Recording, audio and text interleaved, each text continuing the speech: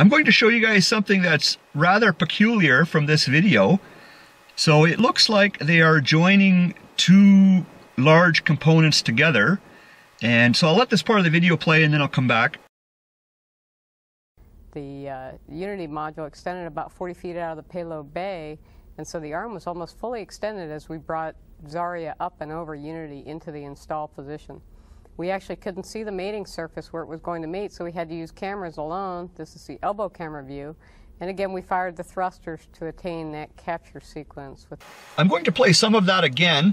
Watch the top left area of the video and see if you can spot it. See the mating surface where it was going to mate, so we had to use cameras alone. This is the elbow camera. Now I have an area of the video circled, so specifically watch that area. See the mating surface where it was going to mate, so we had to use cameras alone. This is the elbow camera. Here's that portion of the video played forwards and backwards a few times.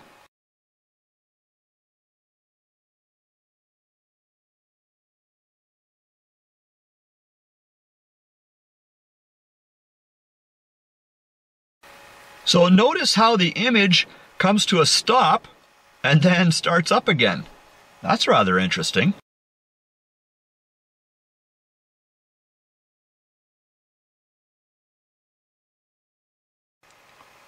I've made an arrow as a camera motion reference. I'll play this portion of the video reduced speed. So I don't think that the camera is moving around very much prior to the image coming to a stop.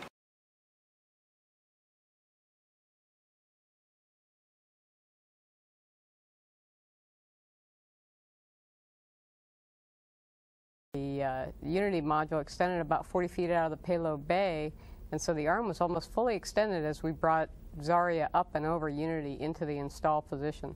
We actually couldn't see the mating surface where it was going to mate, so we had to use cameras alone. This is the elbow camera view.